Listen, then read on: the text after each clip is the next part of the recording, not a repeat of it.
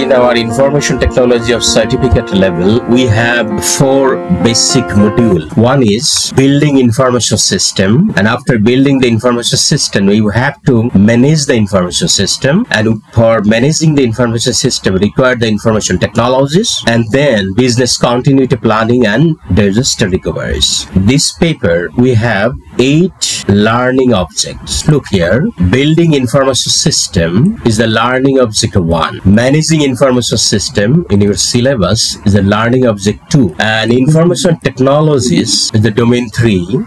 Here, learning object 3 is in the computer system. Learning object 4 is the software. Learning object 5 is for data resource management. Learning object 6 is the telecommunication network and others. Learning subject 7 is the data encryption and encrypted related techniques. So here, learning object 3, 4, 5, 6, 7 within the one module is the information technologies. And business continuity planning and disaster recovery is the learning object 8.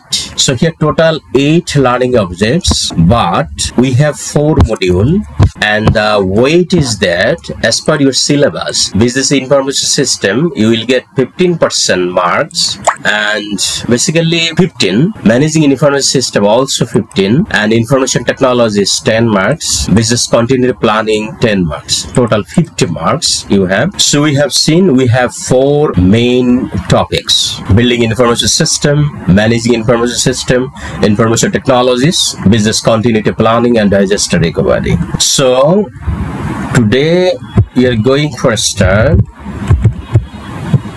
learning object 1. That means building information system is the module 1. Within the building information system, we have another 11 subtopics. Look here. So we will cover from module 1, learning object 1, building information system is the information system. That is, what is information system, component of an information system, types of information system, project management methodologies, governance structure and project management, importance of project oversight and accountability, acquisition and development of process of project, methodology used in system development, that means information system, best practices for selecting and applying the information system development methodologies based on the project requirement, and then implementation control through the development process to ensure that system is designed and build the security,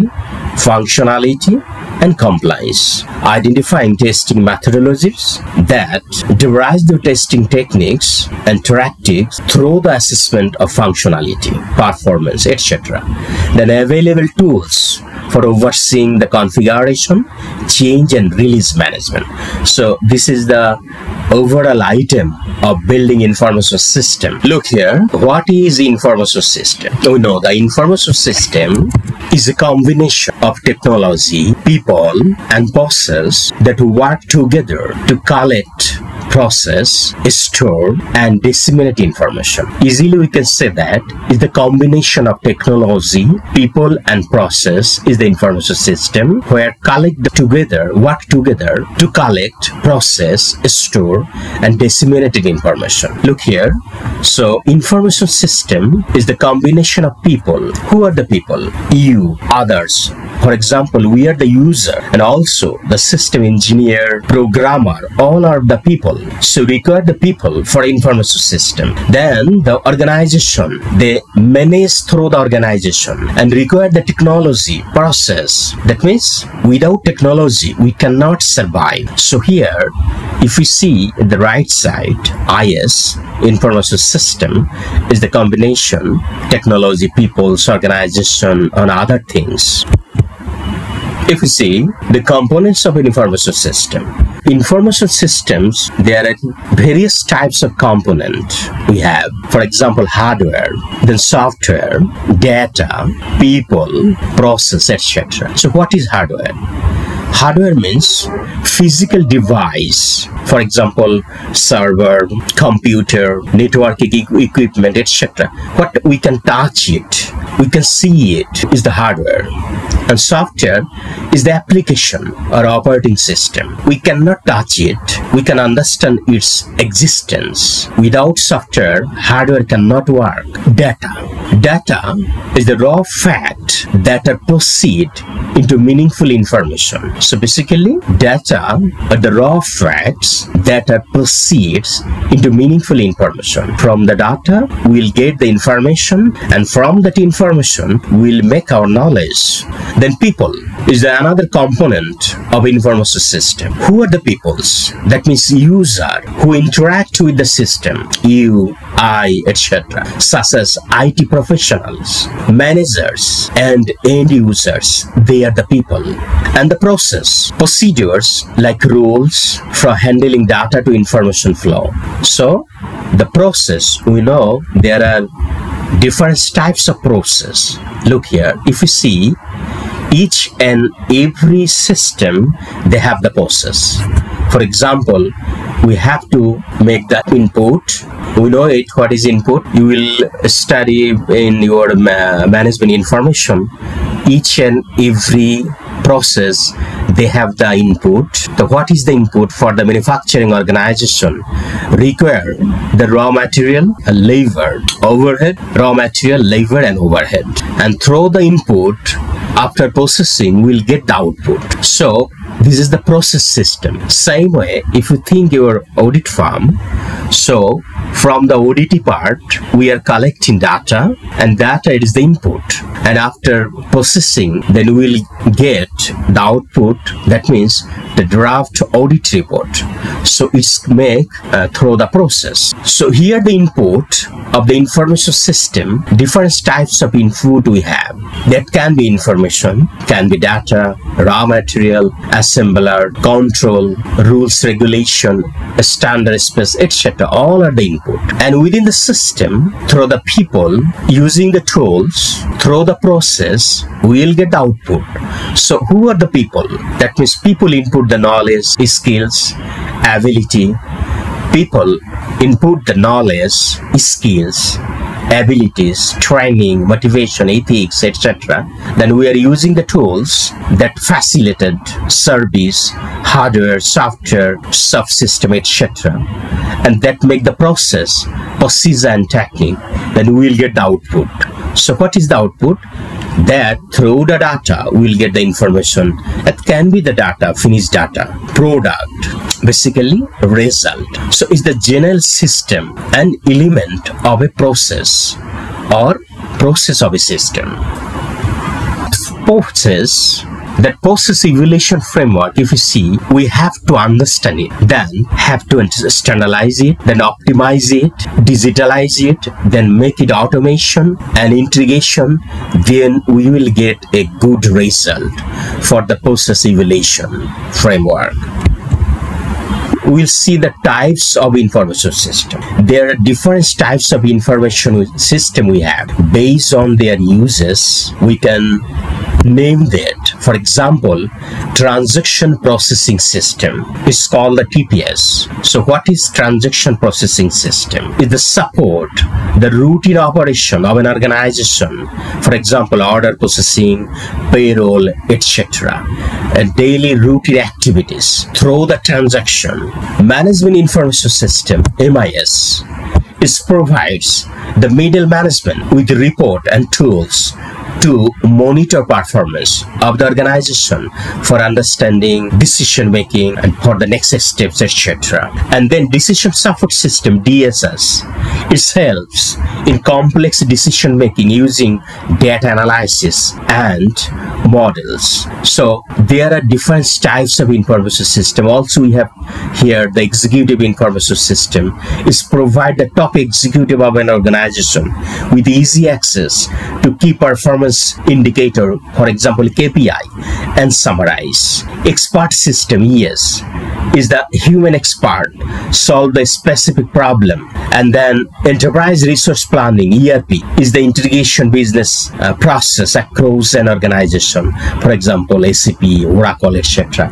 And different types of software we have, a sound system also. And if we see the operation and management classification of information system, within the information system, there are broadly two types. One is operation support system, another management support system. Through the operation support system, support to the business operation, we have to think about our each and every activities all should be related with the business, because we know each and every business is different and each and every business goal, mission, vision is different. So based on that, organizations set their goal based on their requirement expectation, and based on that they set up their information system as per your requirement. So here the operation support system support the operation, and that operation support system and different types. It can be transaction processing system. What we have seen is the processing business transactions, and the process control system is the control of industrial process for the big organization. Each and every process they control through this system. An enterprise collaboration system is the team and working group collaboration. So these are the operational support system. Another one is the specialized processing system based on the requirement of the organization or industry. It can be expert system, it can be knowledge management system, it can be strategic information system, it can be functional business system. And if you see the management support system is the support to the managerial decision making for day-to-day activity and other decision making, top level to other all level, because we know in an organization there are different level of management, top management, middle management and lower management, all require the information. So support of managerial decision making is the responsibility of management information system. So that management information system pre-specified reporting for manager, and different types of manager we have in different level. Based on their requirement, MIS setup would be that type. That MIS is the part of information system within the organization. And decision support system is the interact decision support. And executive information system is the information for the executives for proper guidance for the operation of the organization day-to-day activities. And also it's have the specific processing system. It is the expert system of maybe at that expert advice for the decision making. That knowledge management, we can say that KMS is the managed organizational knowledge, and the strategic information system SIS is the support competitive advantages, and also the FBS functional business system is the support basic business function. In the broad sense, information systems are two types: operational support system and a management support system. And if you see the phase of system development life cycle, SDLC is the system development life cycle, is a structured approach to building and maintaining information system. Each and every information system, if you want to build, you require the specific configuration. So based on that, what we have to do, that means identify business needs and system requirement. Based on the organization mission vision, have to identify what type of item we require and what system we require. Our requirement, have to identify it. Then have to analyze it. Based on the identification, has to analyze. How we will analyze? We'll analyze the study existing system and gather requirement. Each and every organization, they have the initially at one system. So if we want to implement a new system or system development, new automation and other things, require the analysis for a study existing system and have to gather the requirement, what we require, we need. Then based on that analysis, we have to design it. How to design it? Create system architecture and database design. We have to create system architecture and design, that means database design. And after designing, we have to implement it. But before implementing, we have to build the system. How we will build system? By coding. and then we have to test it. So what have to test? Testing, that means that ensure the system works as expected. What we requirement, based on the requirement, is fulfilled or not, we have to test it. And then deployment, deploy the system into production. Before deployment, we have to test it, then deploy for use it, and continue require the maintenance. Maintenance is the ongoing support and update after deployment. So basically we can say that system development life cycle is a structured approach to build and maintain information system, and for maintaining or develop it, we have to require first time planning, then analyze, then design, then implement, the test, deploy, then maintenance it. So it's the system development life cycle. So nowadays is the emerging technologies in business information system. We know today's business totally depend on automation, artificial intelligence, blockchain technology, big data, cyber security, etc. Today's emerging technologies in business information is artificial intelligence. So what is artificial intelligence? Is the machine learning, natural language, CISA, that type of study, hardware, software, other thing we will study in our learning object 3 to 7. So machine learning, natural language procedure, and data analysis improve decision making and automation through the artificial intelligence. And the blockchain technologies is a decentralized ledger technology used for secure transactions. Each and every transaction make a block, and all record can be find out. Is the very much important for that our all record should be kept properly and no destroy of the data. Another thing, Internet of Things, IoT, is the integration of physical devices, for example sensors, with information system for real-time data processing. We are always using IoT. For example, you are using your mobile for printing, you are using your mobile for as a remote for your PC operation or your smart TV operation, and lot of things. All of each and every item is involved with the IoT.